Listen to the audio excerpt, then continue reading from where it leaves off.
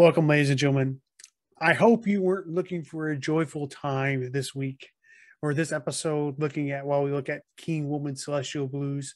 It's a bit of a Debbie Downer, kind of get you sad, but we are here to, and I don't know if quite say enjoy it, but we're here for it. And I am Tracey Newport. And with me, as always, is the Reverend Ben Lindsay and the Dr. David Pizzo. How y'all doing today, gentlemen? Or tonight, even? It's tonight. It's definitely nighttime. I'm doing all right. Soporific music and all, but I'm ready. I will have to say that I don't know that this is any more down than the last album that we did at the Gates, where they were talking about the end of the Anthropocene and cosmic pessimism. But sure. Well, this tonally it's more of a downer. Totally, it's there. Like you feel it in your bones hearing this one that everything is not okay. Well, that's what she wanted. I mean, it's look at this album cover. Yeah, which is a brilliant. Yeah, this album cover. That's it. It is. And angels with its wings cut off. Yes. Not just any angel. But yeah, King Woman. This was your show pick. Before we get into details, why don't you tell us why you picked it, Tracey? Well, the pickings for July were a little thin of artists that I knew. I had originally picked one album, and that was the oh god, I'm trying to blank. Oh, can look it up real quick. It's damn it, I gotta look it up. But it came out at the same time. It's the one with Jesse Leach and Adam Durkle, Times of Grace. That the Songs of Loss and Separation, that album. But that sounds like a real upbeat album. it is. It's so upbeat, as this album is. But that album, I was more worried because their first album they did 10 years ago under that banner, even for me, is kind of on that is it metal, is it not metal line, and I didn't know if that one would be there. And so instead of just picking it and finding out after the fact, I was like, well, we'll just play it safe, and I'll go ahead and pick King Woman, who's the other artist that I knew for July that I knew. That band definitely crossed the metal threshold in my opinion. So I'd heard their album, I believe their debut in 2018. It created an Image of Suffering. And I had come to enjoy that album quite a bit. And so I figured, why not? Let's give their new album a spin as well. Sounds good to me. Oops. God damn it. Wah, wah, wah. Technical difficulties.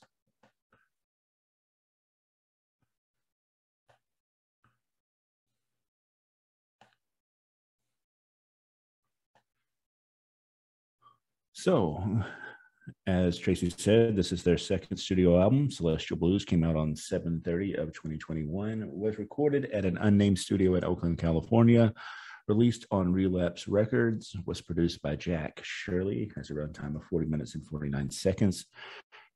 Christina Esfandiri on vocals. Pierre Arsendorf on guitars and bass. Jory Rigosa on drums, with Jackie Perez Gratz coming in to play cello on one of the tracks.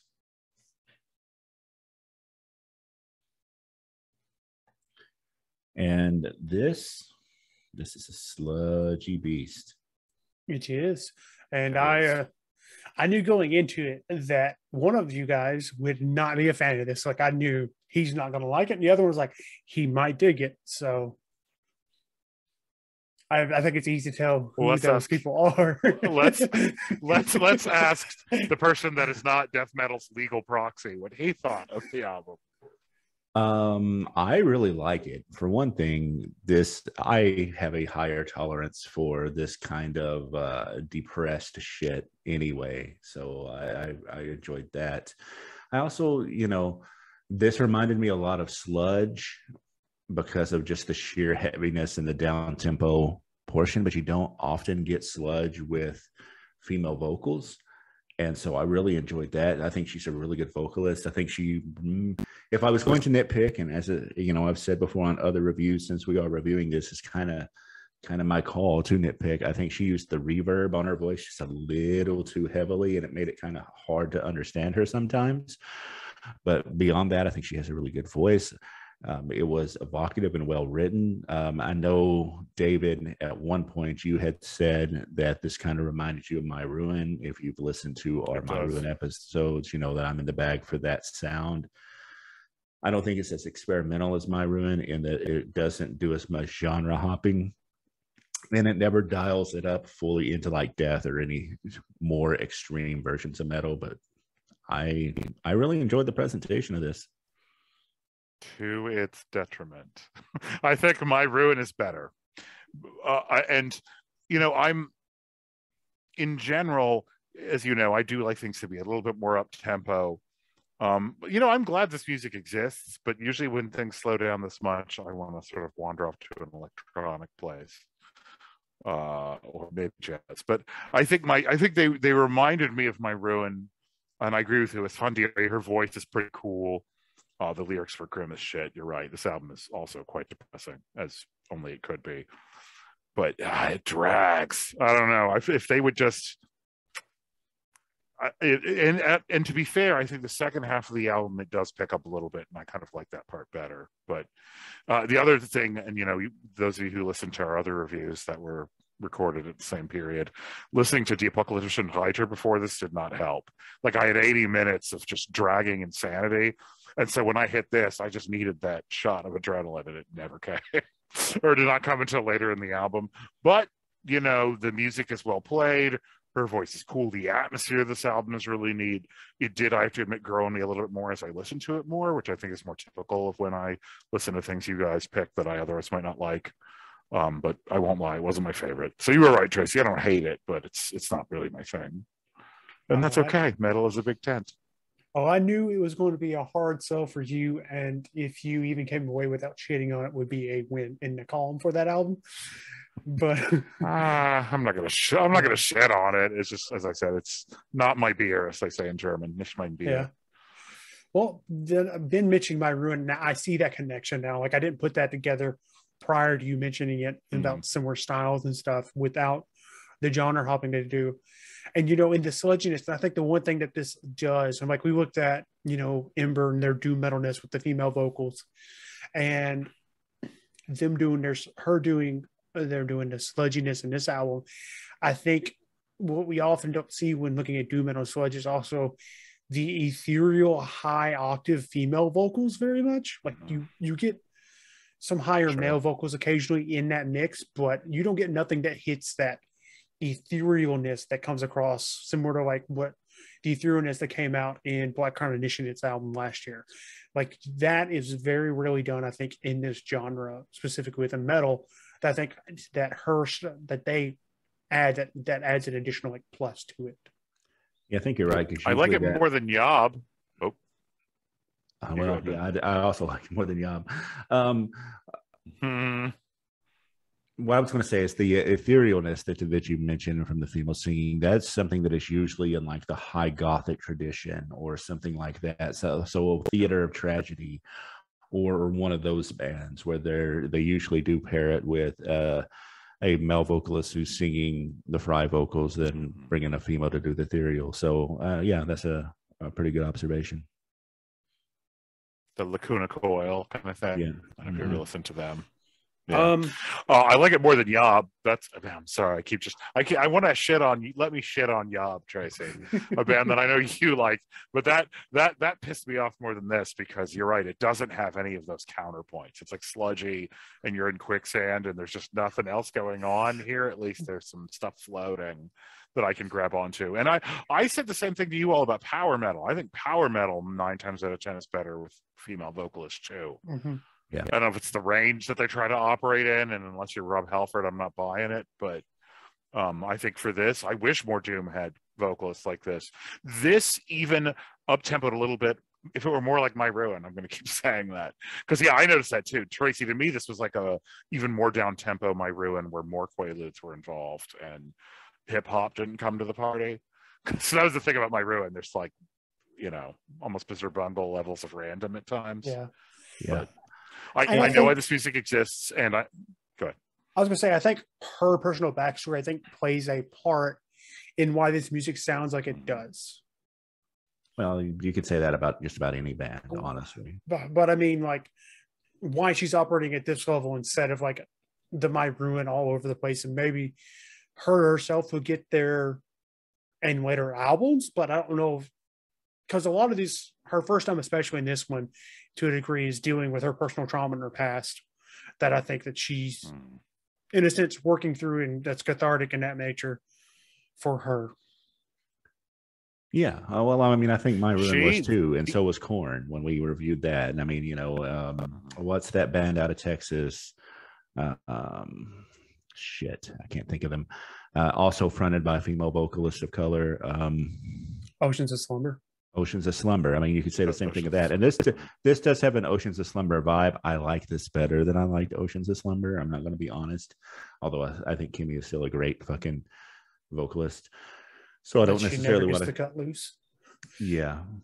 So yeah, I mean, I think you're right that she is working through her trauma, but I think a lot of bands and singers and songwriters are working through their trauma when they write their music.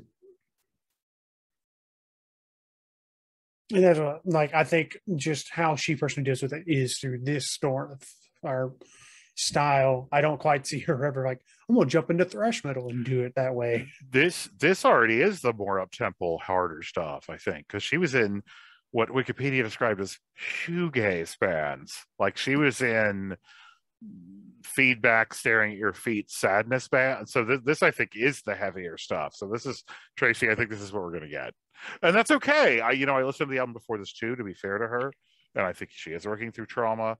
And as I said, I think there's a place for this, but it just doesn't quite ever pick up enough for me to really get on the rod and stay on it. But that's just me. I'm the guy who doesn't like Yob. Oh man, Yob pissed me off. It is like it's on cruise control, or if I wanted to be more charitable, since I like sludge, I will be, as I have often described it as a glacier or a American train, which means it's not moving very fast, but it's ginormous because it's got a bunch of capitalist bullshit on it. So yeah, man, a freight train coming right at you. This is kind of what the sound is. Yeah, I think that's an apt describer of it. Yeah. I will say, I think the production values in this album are significantly steps ahead of that first album. Like they got a lot better. That first album is almost Slayer-esque levels of reverb on reverb, and this one did the actually kind of messy. They polished up a lot here and kind of allowed stuff to breathe. Well, shall we talk about some songs? Sure. I'll take Tracey's near-death experience as a yes. So I'll go ahead and go first. I think Celestial Blues sets the tempo, which we already said the tempo doesn't change a whole lot. So that's pretty easy to do. It sets the tempo for the entire album, but I do think it's a good opener. Morning Star is one of the best songs I've heard all year. It might be my favorite song that I've heard all year. I love that song a lot. From there, I do think there is a drop-off in quality. Not terrible, but Bogues is just okay. Golgotha's all right. I think Coil and Psychic Wound are pretty good, and I wanted to like Paradise Lost more than I did, but I do think it's a decent closer. I can go next. Oh no, Tracey can go next. Go for it, Tracey. So I think all the songs in here are good. I think for me, the standouts, I agree with Ben. I think Celestial Blues is a good opener.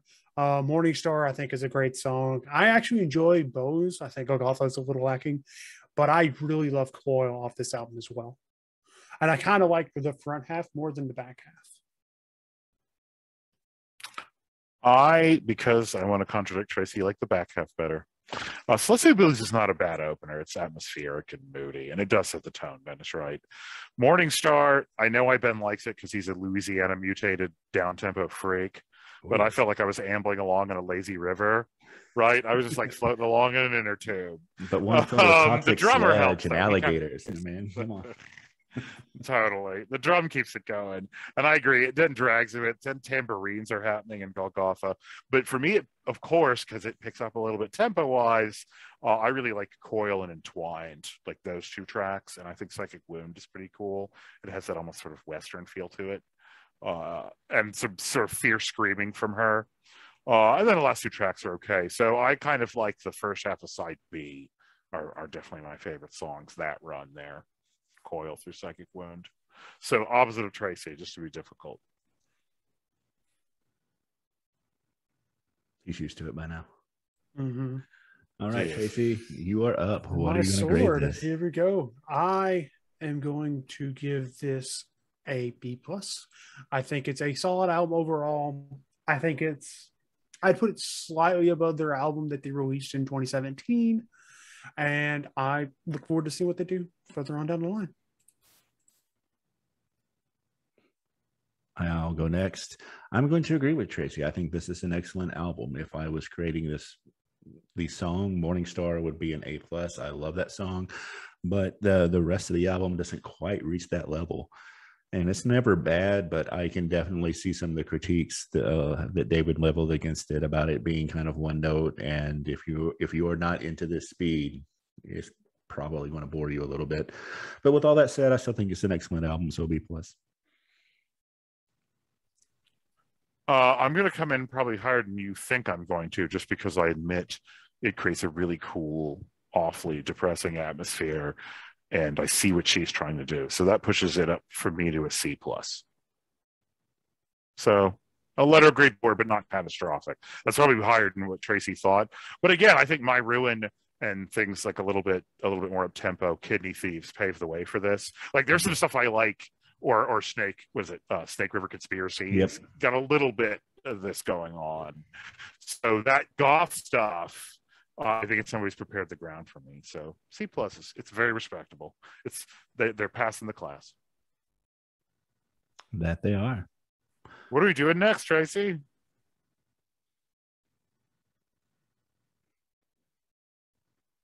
Next, for podcast only listeners, we will be doing a blast of Children of Bodom of Ben's pick, or look forward to coming out at a similar time as these do in the future.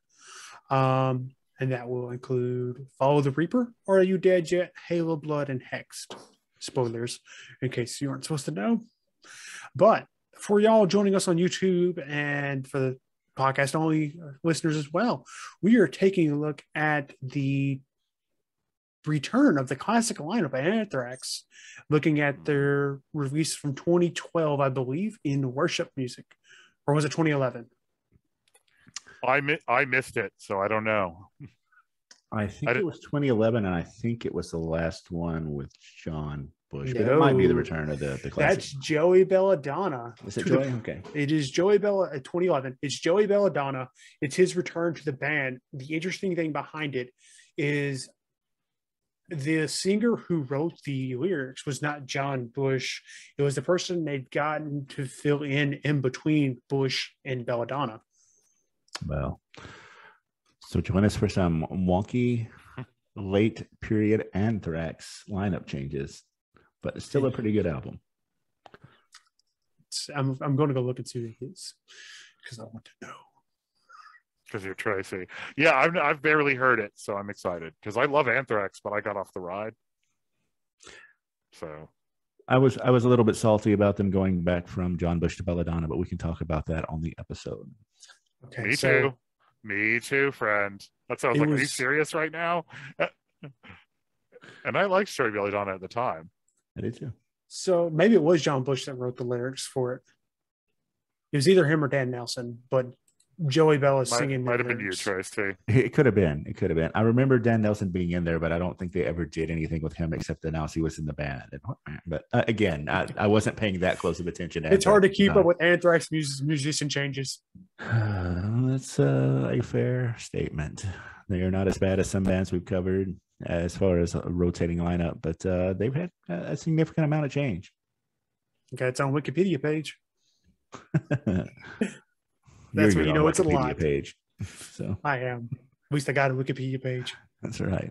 And thank you for listening to Thunderdome Metal Reviews, and we'll catch you next time.